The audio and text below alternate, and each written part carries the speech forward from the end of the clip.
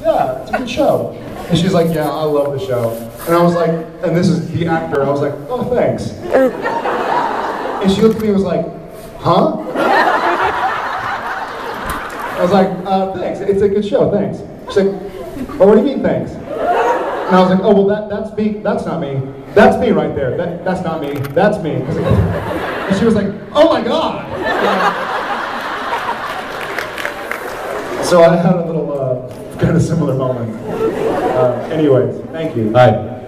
Hi. First of all, I like your boobs. Thank you. Yeah.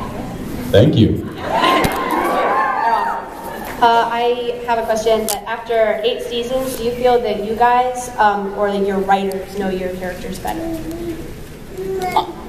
I feel indubitably that I know my character better. Not through any fault of any writer. I just, I don't know what my character's gonna do as much as they do, but I do know who my character is. And that's through no fault of the writers. The writers are fantastic.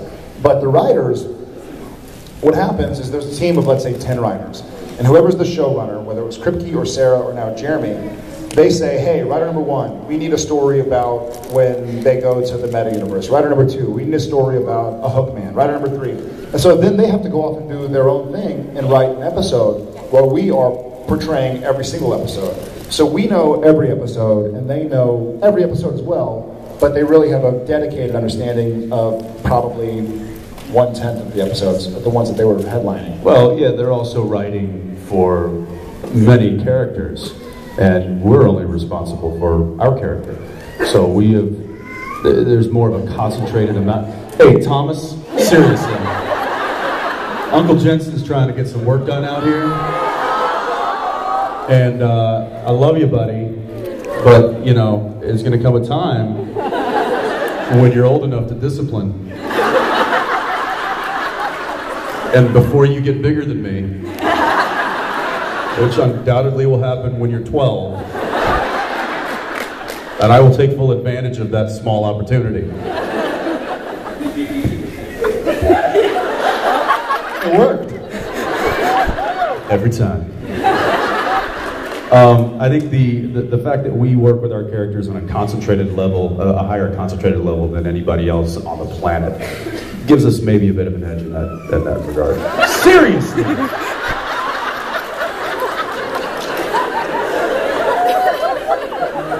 Just like your father.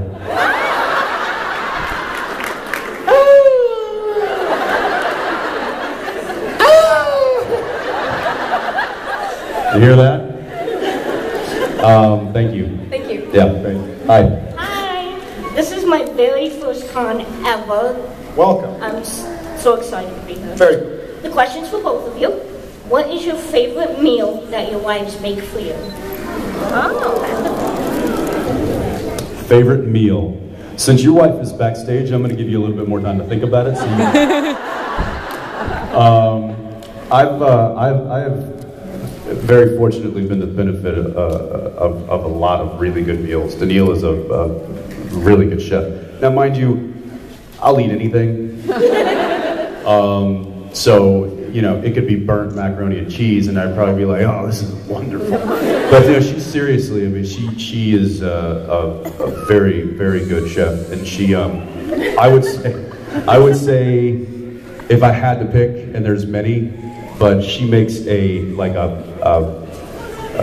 peanut coconut pork loin.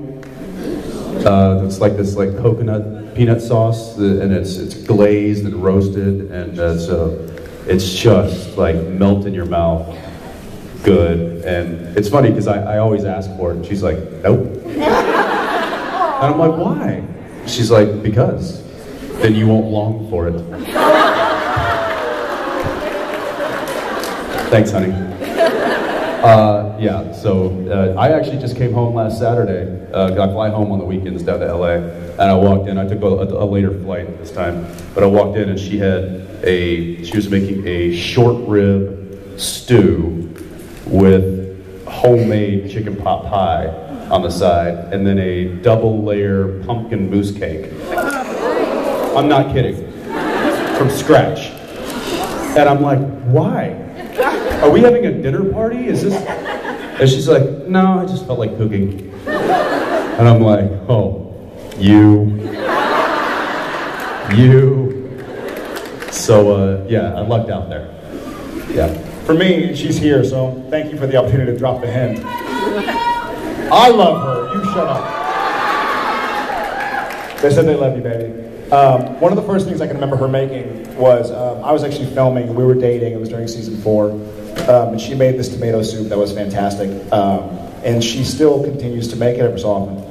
And one time, we've had a few occasions to have dinner at her place in Los Angeles, and she makes a steak with the soup and with a salad that's got some nice nuts in it and a great vinaigrette that she kind of puts together. So for me, it's that whole meal. I'll take the steak with the blue cheese and the tomato soup and the salad. Woo! Baby, Thank you so much. Thank you. Hi. Hi. Okay. So my question walked away from me. So I'm trying to remember this from the top of my head. From your time on the set of Supernatural, what have you learned that you can take away and apply to your real life? I have a baby. Wait, what we learned on Supernatural? Like from acting on Supernatural, what have you learned from being in the show and interacting with the other actors? What have you learned that you can take away and apply when you're doing normal everyday things? I'll start. Things take time. And that sounds weird and maybe like a no-brainer, but I think I started out this show, we were just talking about this. He's gonna be 35 in March. I've just turned 30. We started out. Did you just laugh? It's okay. It's okay. I will snap. Take it back. Laugh's not good. Laugh's not good. No, Jared, you can just say I'm 34. You don't have to already give me the additional year. It's like 5 months away. Listen, Jensen was 33 in January, and no, but I mean, especially as a young man, you have a tendency to want to do things fast and make it happen now. Yeah, you're on my list.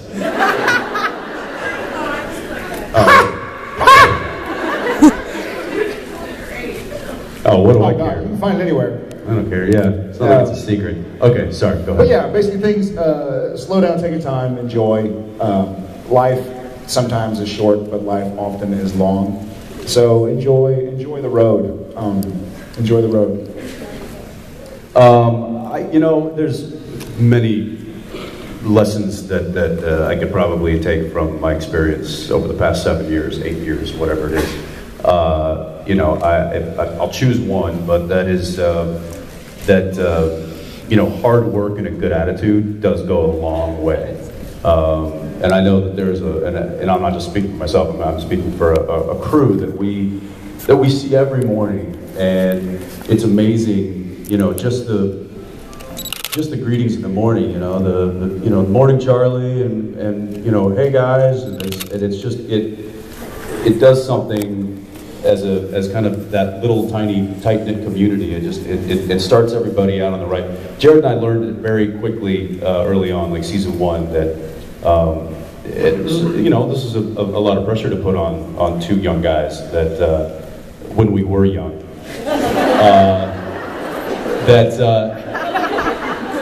that the attitude that we bring to set is highly infectious and contagious.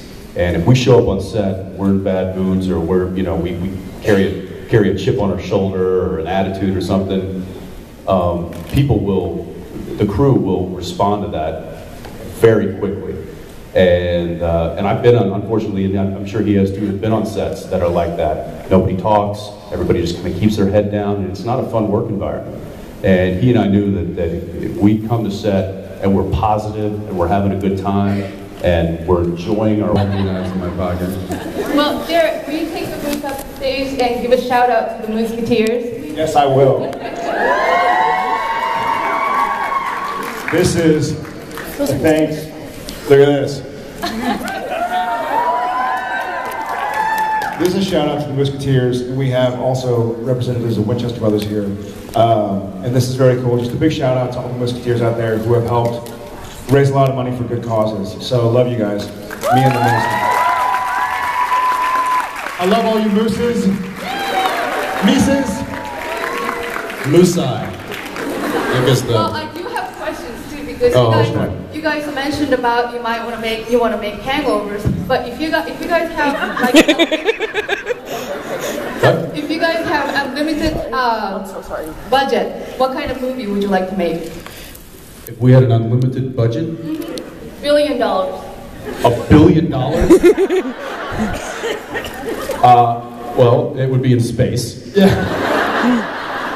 And in the ocean. And in the ocean at the same time. Would you work together or would you start together? I'd build me a new Jensen. With $1 billion, I'd hologram myself. What's that? A new, taller, younger Jensen. Yeah. The world would explode.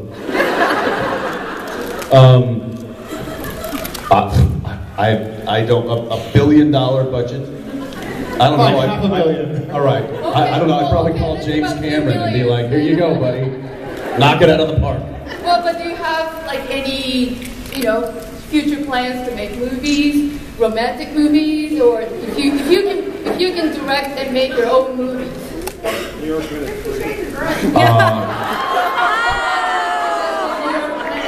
No, I wouldn't do 50 Shades of any color.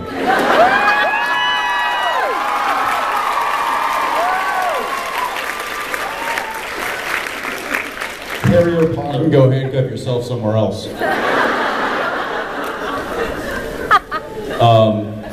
What? Supernatural movie. In Hawaii. Yeah, supernatural movie in Hawaii where we bring everybody back. Including that guy right there.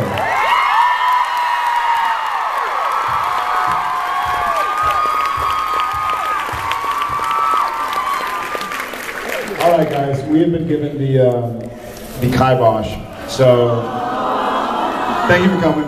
We love you guys. That disappointing? Everybody's like, oh, this sucked.